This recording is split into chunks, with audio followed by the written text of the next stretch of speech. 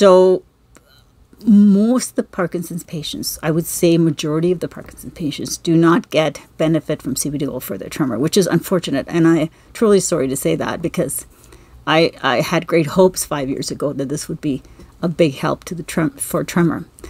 But I want to add this to this piece when I say it doesn't always help with the tremor. It helps with the tremor if the tremor gets worse with anxiety. So most tremors, whether it's a benign tremor or Parkinson's tremor, they'll get worse as the patient gets more anxious, the tremor gets worse. And CBD decreases anxiety and indirectly will reduce the tremor. So in those patients, there is some benefit from CBD by reducing the anxiety and reducing the tremor. If the patient, however, is not suffering from any anxiety at all, then the tremor really doesn't seem to be impacted. There are a minority of patients that the tremor does improve, so I'm not discounting that. It does. So it is worth trying CBD oil to see if it helps.